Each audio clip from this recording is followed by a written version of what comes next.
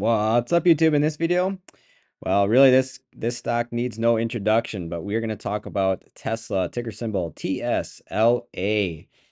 And boy, earnings were quite interesting if you didn't follow along, but they were once Elon opened up his mouth, it really brought the stock down quite a bit. But year to date, company is up 103% over the course of 1 year, flat. So obviously, Tesla reported their earnings yesterday and sent the stock down quite a bit lower. I believe about 8%, if I remember correctly. We can actually take a peek right here. We can see it's down 9%, 9.3%.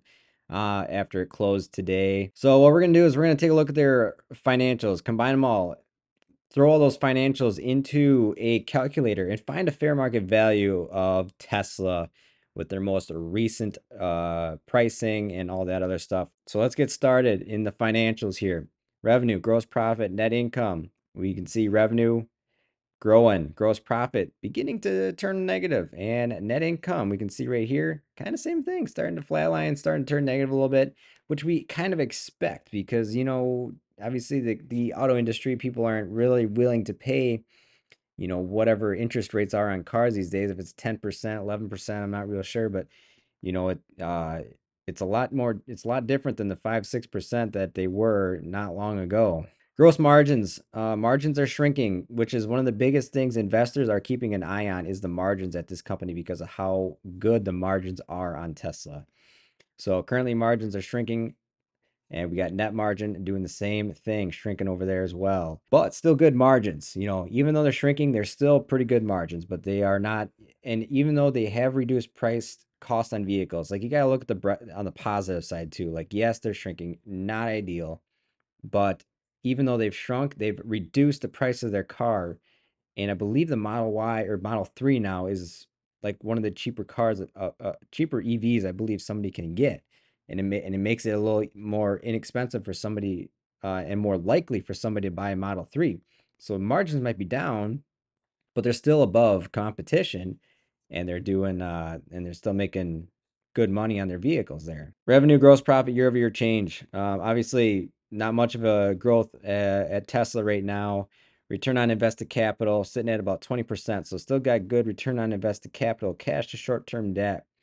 You got 27.5 billion in short-term debt, 23 billion in cash. They've got 38 billion total liabilities, still 23 billion in cash there. Net income to free cash flow. We are producing 12 billion in net income and 6 billion in free cash flow over the last 12 months. Free cash flow, there you go, 6 billion. Not quite a record year, but could be. But sitting at about 7.5 billion is their best free cash flow so far. Share count dilution, we are still getting somewhat diluted. It has tapered off though, and hopefully we'll maintain that and maybe eventually start rolling back down lower someday. Capital expenditures, they are sitting at about 7.8 billion in CapEx. Comps, we have four other companies to compare it to. We have NIO, Rivian, GM, and BYD. Over here on Tesla, we have two red flags. Operating cash flow is higher than net income by about 1.7 billion there. Share change year over year is up about 2%. Market cap on across the board here, and revenue. Market cap is on the left, revenue on the right. And we can see market cap on Tesla is crazy. So we're going to disregard these two graphs on here because BYD actually is not in USD right now. It is in whatever. It is in a different currency. So we'll hop over here to the growth rate. So these are 5-year growth rates here. GM looking at not much of a growth. Tesla looking at decent growth, but NIO looking at pretty substantial growth, with Rivian also in pretty good growth range. BYD, there's no current growth. That is a foreign company, so it is a little more difficult to find certain metrics on that. But down here in margins, where I think it's the most important, we can see gross margins on Tesla leading the pack. BYD not too far behind. Operating margin, Tesla 13%. Everybody else low to mid single digits there. Profit margin sitting at 13% and BYD at about 4.5%. Yeah, and GM sitting at 6%. Free cash flow currently 6 billion in free cash flow. BYD sitting at negative 42 billion. This could also be that changing currency, so that might not be correct. That's probably not correct at 42 billion. But no matter what, it is still a negative free cash flow. Return on invested capital, 20%, 17% at BYD, 4.5% GM. PE, Tesla's currently trading at 62.5 PE and BYD 27.5 PE. Obviously, across the board, you can see why Tesla is obviously trading at a higher PE is because of their margins, and obviously the future outlook of the company is very, very, very optimistic with everything they've got going on within the company. So now let's value Tesla. Let's figure out what this could be worth today. Well, not could be, what it is worth based on all of our calculators here. So we have Peter Lynch valuation. Peter Lynch valuation gives them a value of $70.41 per share. Multiples comparison. The only profitable company we can compare to is going to be GM here. And that gives us a price of $14.43 per share. The only thing I'm not going to include GM is because GM is currently trading at a PE of 4.1. So I kind of technically believe GM is a bit of a value trap, but so we won't put any multiples in there for comparison for our final valuation. Manual PE though, we take our market cap, a minus cash, plus debt divided by cash from operations, we get 50.5 PE, telling us we are very overvalued.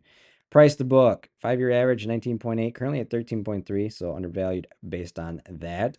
PEG ratio telling us we are very overvalued on PEG on current and forward looking. Graham's valuation gives them $146.45 per share. Discounted cash flow. Analysts predicted 21 or 31% growth rate. I said I figured I'll match their 31% in this instance. That gives them a discounted cash flow price per share of $49.24. Rule 72. We have 3 sources for an EPS growth rate for an average growth rate of 21%. That goes into 72, 3.43 times. That goes into 10 years, 2.92 times. So we get to double our EPS 2.9 times, so basically 3. So I gave them a 28 for a future EPS. That gives us a fair market value today, $294.02. So final valuation over here at Tesla. We have a current trading price of $220 per share. We got a fair market value on Tesla of $112. And actually, if we delete that, so we get rid of our multiples there, it gives us a fair market value of $140.03, 30% margin safety, $98. Analyst price target, $241 per share. Now, after analysts start digesting these numbers from Tesla, I can almost guarantee that is probably coming down lower for a price target. I don't know that has yet been adjusted. But we have priced out Tesla before, and I'll drop a link to that video as well. We can see Tesla before. We valued it at $62.88 and $44 for 30% margin safety. Obviously, numbers change day to day, and also analyst predictions also change. And obviously, we also got another set of financials added to the board, so that helps with all these valuations as well. So that is what we're looking at for a fair market value on Tesla, 30% margin safety, $98 per share. Now, let's hop over to the spreadsheet or the stock chart and see how this thing is technically trading. So we have, well, we're hanging on by a thread here with this this channel, this upward channel that we're in, and I hate to say it, but I think that thing's coming right through this channel and potentially redoing a back test of this channel here based on if Elon wouldn't have said some of the things he said, maybe it would give more confidence to investors or maintain confidence with investors. But I think with what he said, it's gonna scare too many people away, and this thing's just gonna potentially roll down over to like 180-ish dollars per share, which still seems very, very richly valued based on what we just got. But obviously, you got also Tesla's got a lot of things going for it, right? So one other thing we can take a look at is their earnings release too that they had. So one of the big things I want to kind of go over here was on their operational summary. So there's a few things that I think are pretty important that I haven't heard anybody talk about. At least I think they're important, but nobody talked about their solar or storage, at least as far as nobody that I listened to that I heard anything from. But the solar deployed here obviously isn't doing very good. And obviously anybody that's invested in the solar sector, such as like Enphase, like I am, not doing very good at all. And I think actually in the pre-market, it dropped down a lot more. It's like I had $100 per share right now or something. I don't know. It's unfortunate, but it is what it is. Storage deployed. This is the one sector that is doing very, very good for them. Is their energy storage, these big cubes of energy. They're doing very good over here. They're, year over year, they're almost up 100%. And nobody's really talked about that. I understand it's a nominal number in comparison of what they're doing with their cars, but I think it's something to be aware of. And then the other thing too is their supercharger stations as well. Obviously they've supplied out, or they've installed many more superchargers. And in my opinion, the more superchargers could mean more trust from new customers, right? Because one of the biggest things people complain about or are concerned about is, what if you run out of a charge? Then what? Well, you know people say like, oh, like that's the number one thing people complain about. But the more superchargers you get installed, the more people see these things, the more people will trust them. And also the more people that see these superchargers, they're going to see the Tesla logo and think like, that logo is going to be stuck in their brain. That's going to drive them to Tesla eventually, I would think, right? I mean, that's how I would look at it. Like same thing with Nike. You see Nike's logo and you know what that is. And you're probably eventually going to buy a Nike shirt or a Nike shoes or something like that. So that logo is getting advertised everywhere based on because it's on the side of their superchargers. And when you see a supercharger, you don't just look at it and look back to the road. You look at it and you stare for a second and think that's cool, right? So at least I do. That's what if I see a Tesla supercharger, I think it's pretty neat, and it draws me into want a Tesla, as a consumer, right? So worth noting that obviously I didn't hear anybody talk about this section of the business. Everybody's worried about their margins and their how many cars are getting delivered and all these things, which it's important. But I mean, you also have to understand too, like look at the big picture of this company, not just the macro environment of what's going on. I mean, yeah, it sucks, but it's how it works, and I think people get a little too caught up on the short-term outlook of things and not and forget about the long term of everything. So, but that's all I got for Tesla on this one.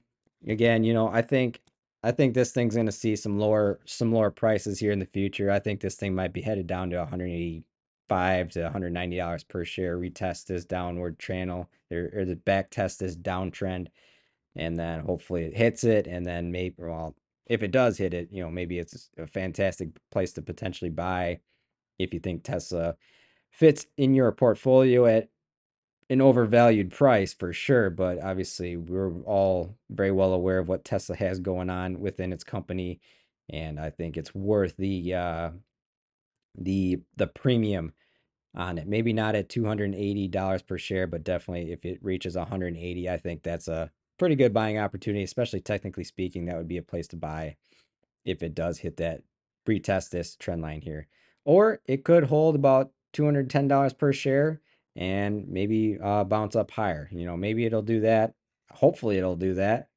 If not, then I think that's its next pit stop is about 170 to $185 per share range. I don't know. But we'll have to wait and see. So that's what I got for Tesla for you guys. If you found value in this video, drop a like, subscribe, and comment. And we will be back later with another stock analysis video.